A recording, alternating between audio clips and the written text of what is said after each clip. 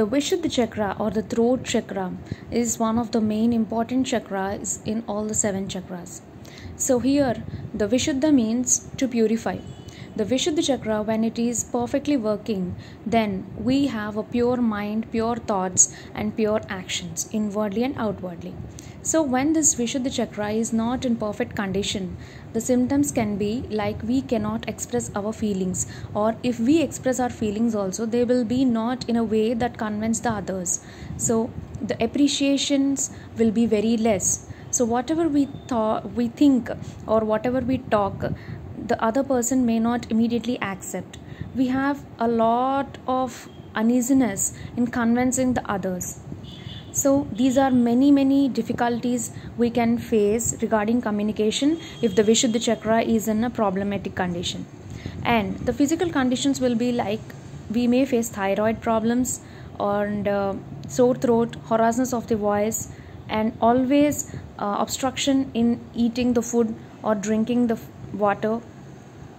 And we have a stiff shoulders and neck pain, cervical shoulder pain, back neck pain. These all come under Vishuddha chakra impurities in the physical level. So how can we overcome this? Actually, in the elements, the Vishuddha chakra belong to the space elements, that is Akash, and the color of the Vishuddha chakra is blue. And how to overcome these is like by doing some yoga or some stretch up exercises. We can just rotate our neck.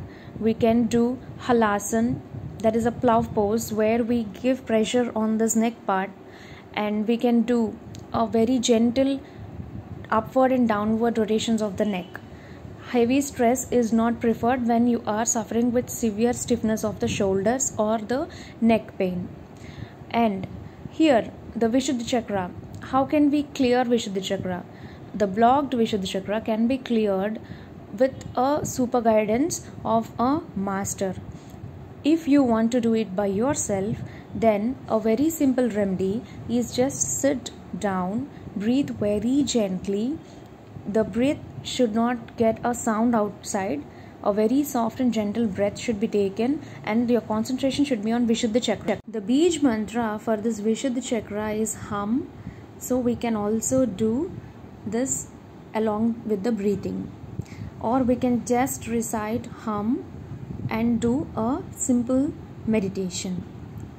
And next, the people who are having damage of the Vishuddha chakra, you should not murmur or chant anything. We should just sing out. Our voice always should be loud outside. Like we can sing any bhajans or any songs regarding devotional or anything. Just say outside. Please don't murmur or don't whisper in yourself. This is one of the main problem for the people who are having the damage of the Vishuddha chakra. So by doing these, there will be a lot of change regarding the problems we are facing for blockages of the Vishuddha chakra. And also take a lot of water. More intake of water also heals Vishuddha chakra very fast. And the breathing exercises gives a lot of strength for Vishuddha chakra, and the breathing exercises should be in such a way that they are very gentle and soft. It is not affecting the breath of your body or your lungs. That is, we should not forcefully intake or forcefully release our breath. The breath should be very gentle and soft. And Anulom Vilom Pranayam is very much preferable for the repair of the Vishuddha chakra. So Anulom Vilom Pranayam is also called as alternative breathing. This is a very famous breathing technique, and this should be practiced for the damaged Vishuddha chakra. So for more information regarding the chakras, please like, subscribe and share. Thank you.